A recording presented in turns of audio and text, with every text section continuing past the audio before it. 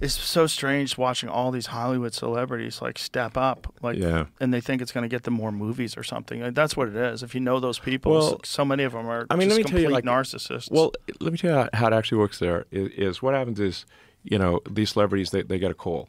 Okay, they get a call from someone powerful in Hollywood, and that person says, you know, it'd be really great if you endorsed Kamala.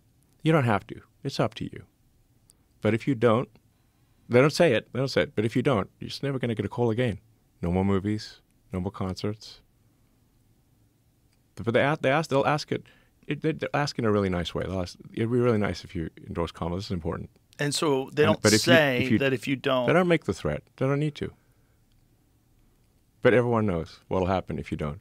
Well, I think there's also, even if they don't think that something's going to happen to them, if they don't, there's this compelling feeling to support this cause that you think is going to get you a bunch of positive attention. And you're going to be on the right side of history, and all these narratives that you, especially from the left in Hollywood, like they're all in on whoever the fuck is the Democrat, always, 100%. There's never a call from the Hollywood machine to support any Republicans. I've never seen it once. Yeah, ever, never. So it's like you realize that, and that whole business is based on getting picked.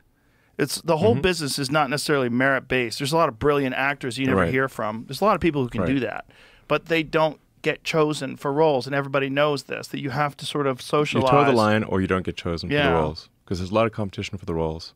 That's why I say, like, when someone powerful in Hollywood who's able to choose these roles calls one of these celebrities, they know the deal. Yeah. There's no threat is necessary. Well, you could see it in real time, like with Dennis Quaid when he made that Reagan movie, and they wouldn't let him advertise on social media platforms. Yeah.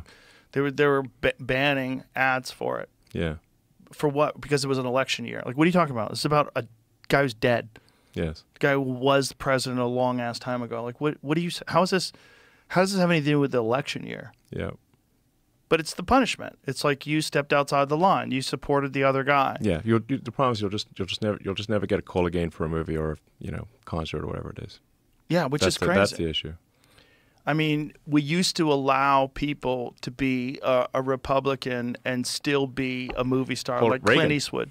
Reagan. Yeah, but Clint Eastwood. Yeah. Like during the Obama administration, Clint Eastwood was like an outspoken Republican and yet was, a giant movie star. And people's like, it's Clint. Yeah, it was allowed. You were allowed to have, there was a variety of different opinions. Charlton Heston. Yeah. There was a variety of different opinions you were allowed to have.